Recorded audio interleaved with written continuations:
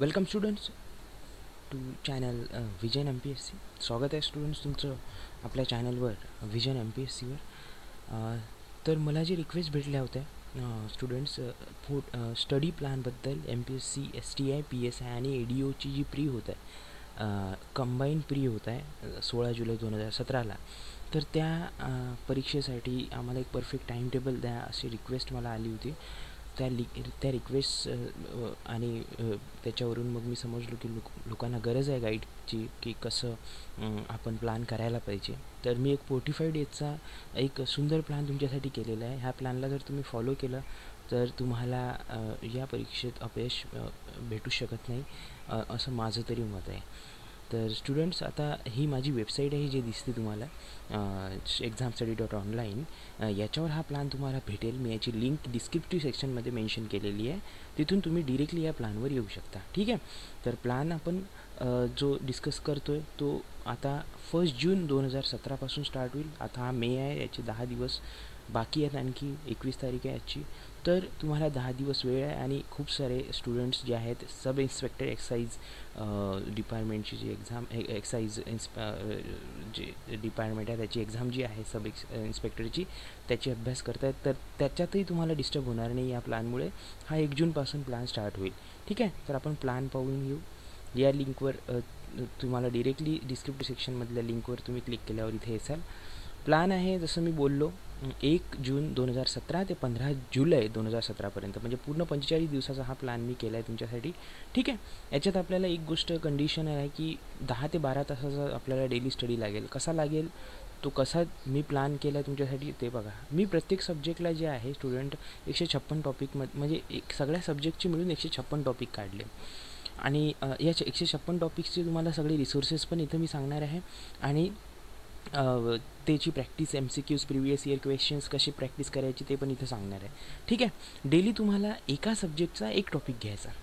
ठीक आहे. म्हणजे जे 5 सब्जेक्ट मी इथं तुम्हाला दिले, ज्या 5 सब्जेक्टमधून तुमची पूर्ण स्टडी होऊन जाईल कंप्लीट.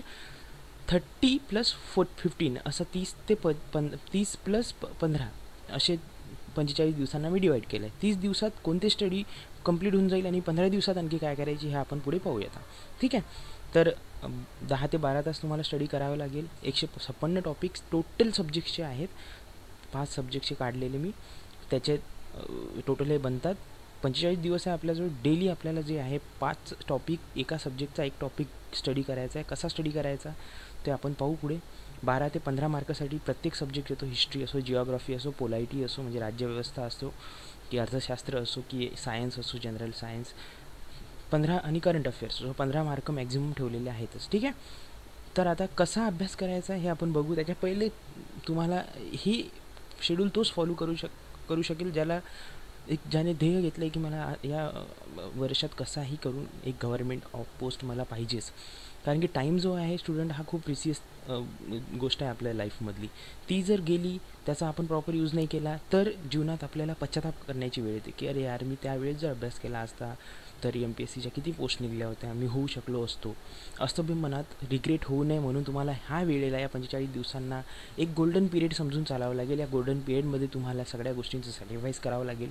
TV असो, सोशल नेटवर्किंग असो, आणि मित्रपरिवार, मैत्रिणी, सगळ्या गोष्टींना तुम्हाला जे आहे फुल स्टॉप कंप्लीट द्यावा लागेल. तेव्हाच तुमचं हे साध्य होऊ शकेल. जे साध्य करतात ते या गोष्टींपासून अलिप्त असतात, कोसो दूर असतात. ठीक आहे. म्हणून तुम्हाला हे 1008 पोस्ट आहे, याच्यात तुम्हाला एका पोस्टची गरज आहे. तुम्ही असा विचार नका करू की लाखो स्टुडंट्स अप्लाय करतायत किंवा इतक्या स्टुडंटमधून मी कसा पास होणार. नाही, तुम्ही एक स्ट्रॅटेजी फॉलो करा. जी स्ट्रॅटेजी मी सांगतो ही फॉलो केली तर काही याच्यात तसं हे नाही आहे की तुमचं 100% ही मी प्रॉपर स्ट्रॅटेजी बनवलेली आहे ज्याच्यातून तुम्ही एक्झाम क्रॅक करू शकता. ठीक आहे. काही जणांना गायडन्सची गरज असते, काही जणांना गायडन्सची गरज नसते, ते स्वतःही अभ्यास करतात. पण मोस्टली लोक असे असतात ज्यांना तुम्ही एक डायरेक्शन दाखवली तर ते खूप काही जीवनात करू शकतात. तर बस मी डायरेक्शन दाखवण्याचा तुम्हाला हा एक प्रयत्न आहे माझा. तर माझं फक्त एकच म्हणणं राहिलं आहे, 1008मध्ये तुमचा एक नंबर पाहिजे, एक तुमची पोस्ट इथं 100% पाहिजे. ठीक आहे. आता सब्जेक्ट म्हणजे आता हिस्ट्री झालं तर हिस्ट्रीला मी या टॉपिक्समध्ये डिवाईड केलं आहे. जसं मी एक 1 बाय 1 टॉपिक्स वाचतो. Governor generals and viceroy रिव्हॉल्ट of 1857, ठीक आहे. इंडिया 1858 ते 1885. इकॉनॉमिक पॉलिसीज जे होते ब्रिटिशच्या, सोशल रिफॉर्म्स, मुस्लिमान समाजात जे इम्प्रूव्हमेंट झाले ते मॉडरेट म्हणजे जे आपण म्हणतो उगारवादी जे काही होते मॉडरेट एक्स्ट्रीमिस्ट आणि गांधीयन इरा, महात्मा गांधींचा पिरियड जो होता तो. नंतर work of freedom fighters, India after independence, Subhashchandra Bose आणि त्यांची आझादी, नंतर जे कायदे आले, सोशल रिफॉर्म मुवमेंट्स आपल्या महाराष्ट्रातल्या. आता इथून महाराष्ट्राचा पार्ट सुरू होतो आहे. तर तुम्हाला एक गोष्ट सांगू इच्छितो की हा महाराष्ट्राचा पार्ट जो आहे ह्याचे व्हिडिओज मी तुम्हाला देईल, ठीक आहे. आता या 2-3 दिवसातच मी अपलोड याचे हळूहळू व्हिडिओज एका टॉपिकवर येत राहतील. त्याचे तुम्हाला लोड घ्यायची गरज नाही. ह्या पूर्ण वरचे जे टॉपिक्स आहेत महाराष्ट्राच्या वरचे, हे जे महाराष्ट्राच्या या लॉजच्या वरचे जे टॉपिक्स दिसत आहेत हे सगळ्यांसाठी. आणि तुम्हाला जे बुक मी रेफर करतो आहे ते बुक आहे modern history by Raju Ahir. He spectrum पब्लिकेशनचं book आहे आणि याच्यात तुम्हाला पूर्ण मॉडर्न हिस्ट्री तुमची होईल. UPSCची मुलं पण हे रेफर करतात. खूप छान बुक आहे, पॉकेट बुक आहे, असं म्हणजे एक छोटंसं बुक की जे तुम्ही कव्हर करू शकता 15 ते 20 दिवसात, ठीक आहे. अशा टाईपमध्ये हे बुक आहे. तर ह्या बुकमधून तुम्ही टॉपिक वाचायचा आणि पुढे त्याचे MCQ कसं सॉल्व करायचं ते मी सांगणार तुम्हाला लास्टला व्हिडिओ, म्हणून शेवटपर्यंत पहा, ठीक आहे. आणि हे बुक तुम्हाला या लिंकवरून, माझी वेबसाईट आहे हे, या वेबसाईटवर तुम्ही आल्यानंतर या लिंकवरून तुम्ही कोणतेही बुक घेऊ शकता. हिंदीमध्ये पण आहे, इंग्लिशमध्ये पण आहेत, ठीक आहे.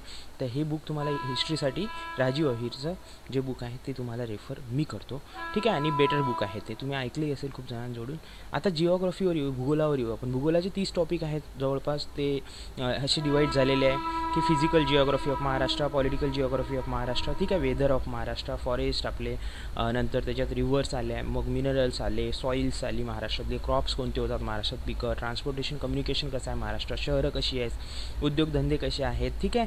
हे झाले महाराष्ट्राचे. आता सेम हे टॉपिक इंडियासाठी पण होतात. म्हणजे असे टोटल 30 टॉपिकचे बनतील.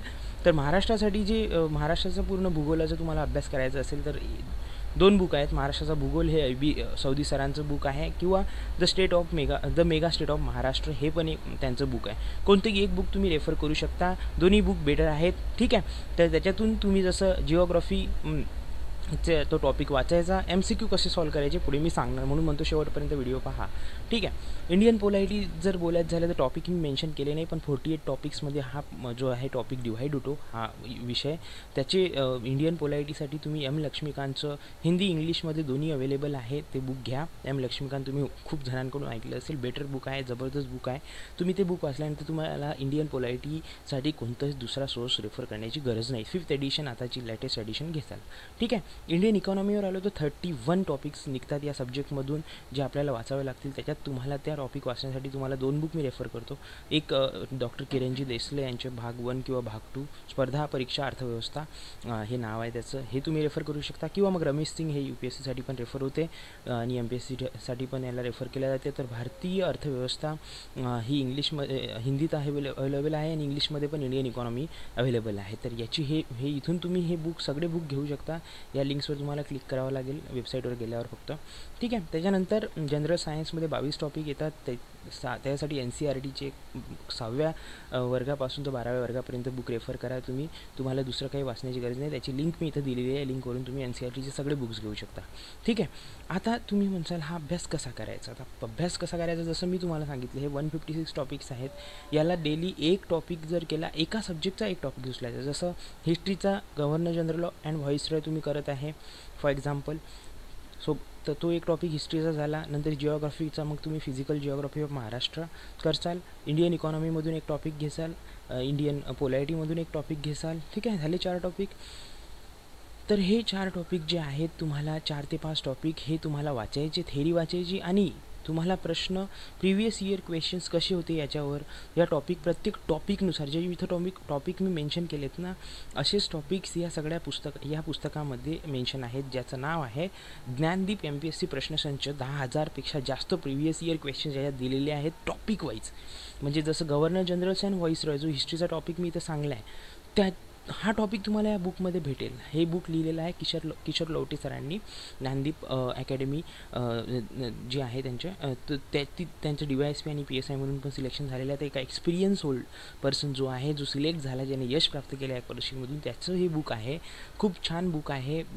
हे टॉपिकनुसार तुम्ही प्रश्न सॉल्व करायचे. म्हणजे हा टॉपिक वाचला आपण, ठीक आहे, तर हा टॉपिक वाचल्यावर त्याचं सरळ या बुकमध्ये ह्या टॉपिकचे प्रश्न, हा टॉपिक काढायचा. या बुकमध्ये मेन्शन आहे हा टॉपिक, आणि त्याचे प्रिव्हियस इयर क्वेश्चन्स प्रॅक्टिस करून घ्यायची. किती आतापर्यंत 5-6 वर्षात प्रश्न विचारले ते याच्यात दिलेले आहे, ठीक आहे. म्हणजे तुमचा तो टॉपिक परफेक्ट होऊन जाईल. तुम्हाला आयडिया राहील की या टॉपिकवर असे प्रश्न आले, म्हणजे या पॉईंटवर आपल्याला भर देणं आवश्यक आहे. असं प्रत्येक सब्जेक्टसाठी लागू होईल, ठीक आहे. आता मी जिओग्राफीचे, हिस्ट्रीचे इथे टॉपिक मेन्शन केले, पण इंडियन पोलायटी, इंडियन इकॉनॉमीचे, सायन्सचे टॉपिक मेन्शन नाही केले. तर ऑब्व्हियसली तुम्हाला ह्या पुस्तकामध्ये, म्हणजे किशोर लवटे सरांचं हे जे बुक आहे, हेही इथून भेटून जाईल. या लिंकवर क्लिक केल्यावर तुम्ही ते बुक घेऊ शकता. तर तुम्ही ह्या बुकमधून तुम्हाला ते टॉपिक्स भेटतील जे टॉपिक मी मेन्शन केलेले नाही आहे तिथे, इकॉनॉमीसाठी, पोलायटीसाठी, ठीक आहे, सायन्ससाठी. तर तुम्हाला ते टॉपिक्स तिथे भेटतील. त्या टॉपिकचा थेअरी वाचायची, जे बुक थेअरीसाठी बुक मी रेफर केलं त्या बुकमधून, आणि प्रिव्हियस इयर क्वेश्चन्स त्या टॉपिकचे या पुस्तकातून सॉल्व करायचे, ठीक आहे. असं तुम्हाला प्रत्येक सब्जेक्टचा एक टॉपिक डेली जर उचलला, तर मी फक्त जनरल सायन्सला तुम्हाला नाही करायचं आहे 1 जूनपर्यंत, ठीक आहे. 1 जुलैपर्यंत. 1 जूनला स्टार्ट होईल प्लॅन, तर 1 जुलैपर्यंत तुम्ही हे फक्त 4 सब्जेक्ट वाचाल. कोणचा? इंडियन इकॉनॉमी, नंतर इंडियन पोलायटी, नंतर जिओग्राफी आणि हिस्ट्री. याचं एक टॉपिक डेली करसाल तर तुमचा हा पूर्ण 4 सब्जेक्ट्स तुमचे 1 जुलैपर्यंत तयार होऊन जातील. 1 जुलैपर्यंत हे तयार झाल्यावर तुमच्याजवळ उरतात 15 दिवस. 30 दिवस झाले, आता 15 दिवस उरतात. त्या 15 दिवसात तुम्हाला जनरल सायन्सचा अभ्यास करायचा आहे, करंट अफेअर्स, आणि सोबत तुम्हाला प्रॅक्टिस टेस्ट सॉल्व करायचे आहेत, ठीक आहे. म्हणजे एका महिन्यात हे 4 सब्जेक्ट कंप्लीट झाल्याबरोबर तुम्हाला उरलेला जनरल सायन्स, ठीक आहे, जनरल सायन्स आणि करंट अफेअर्स आणि मॉक टेस्ट, हे बस तुम्हाला 15 दिवसात उरलेल्या करायचं आहे, 1 जुलै ते 15 जुलैपर्यंत. 16 जुलैला जेव्हा तुम्ही एक्झामला जासाल, जर तुम्ही हा प्लॅन प्रॉपरली फॉलो केला, तर कोणीच तुम्हाला त्या परीक्षेत पास होण्यापासून, यश भेटण्यापासून रोखू शकत नाही, ठीक आहे. तर स्टुडंट्स, तुम्हाला काही अडचण असतील तर तुम्ही कमेंट सेक्शनमध्ये मेन्शन करा, ठीक आहे. मी शॉर्ट अँड स्वीट एक प्लॅन देण्याचा तुम्हाला प्रयत्न केलेला आहे. याच्यात काही तुम्हाला त्रुटी आढळल्यात तर मला माफ करा, ठीक आहे. And all the best for your exam. Do hard work and smart work. Hard work आणि स्मार्ट वर्क कसं म्हटलं मी, कारण की वरती 10 ते 12 घंटे तुम्हाला, आता 4 टॉपिक करायचे, एका टॉपिकला 3 घंटे, 2.5 ते 3 घंटे लागतात, ठीक आहे. आपल्याला डेली 4 टॉपिक करायचे आहे, तर आपल्याला 10 ते 11 घंटे अभ्यास, 10 ते 12 घंटे अभ्यास करणं जरुरी आहे. त्यासाठी सगळ्या गोष्टी, match, IPL, all the things जे आहेत तुम्हाला फुल स्टॉप मारावं लागतील. मित्रपरिवार सगळं, ठीक आहे. सोशल नेटवर्किंग साईट्स कशाच नाही, 45 दिवसभर तुम्ही एक यूज करा तुमच्या जीवनात. नंतर तुम्हाला कधीच कोणा गोष्टीसाठी जास्त मेहनत करण्याची गरज पडणार नाही. एकदा तुमच्या हातात जॉब आला तर तुम्हाला एक रिस्पेक्ट, रेप्युटेशन सगळंच भेटते, ठीक आहे. So this is Samrat signing off. Thank you guys.